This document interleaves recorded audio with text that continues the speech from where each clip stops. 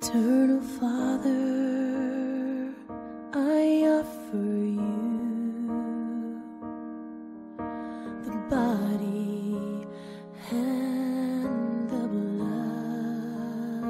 In the name of the Father, and the Son, and the Holy Spirit. Amen. May the love and mercy of God be with you. Let us pray.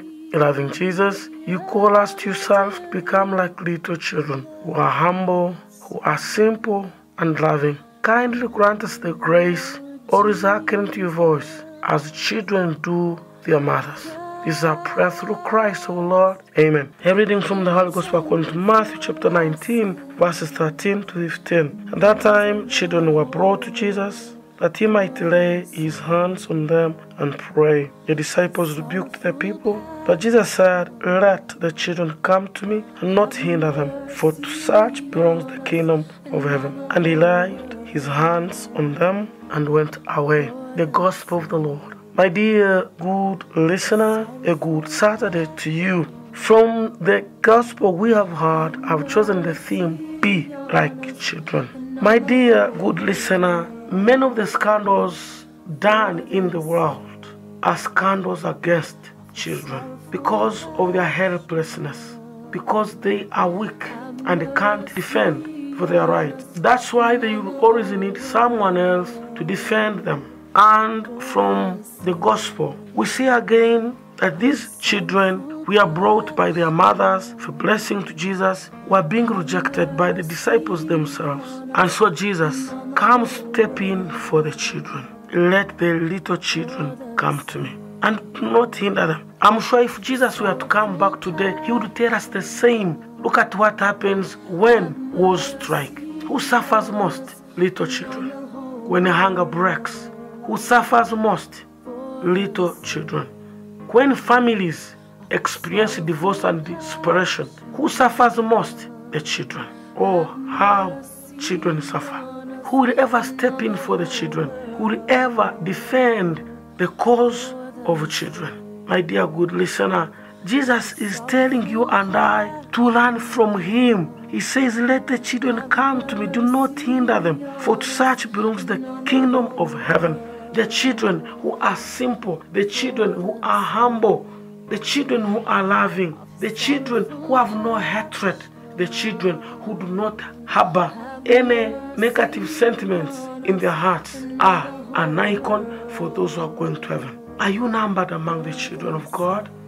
By saying this, definitely Jesus is telling us that whoever loves God, whoever has faith in God, is a child of God. Therefore, whoever hinders that child of God is doing a terrible mistake. It's an obstacle. He becomes a hindrance. He becomes something opposed to God's will.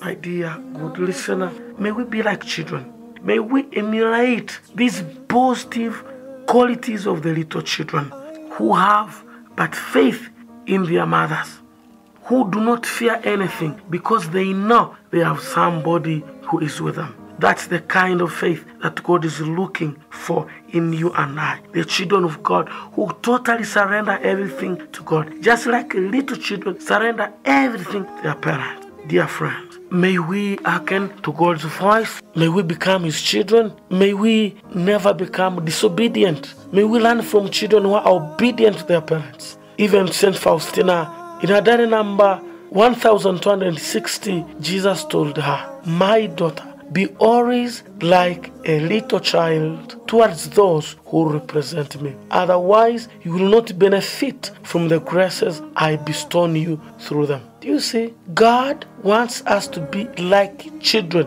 to be little children towards those who are above us. So what would that mean? To be obedient. And obedience is something the world does not know. In families, if there is no obedience, be sure that there shall be divorce. And for the religious leaders as well, if we lack obedience, be sure our ministry will come to a standstill.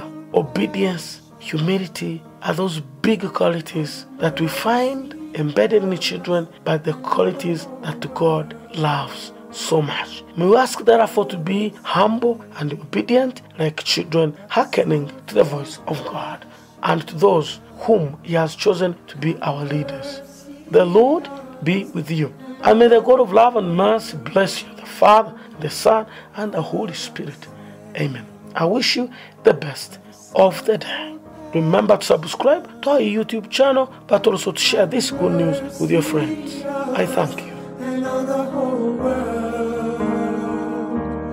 For the sake of a sorrowful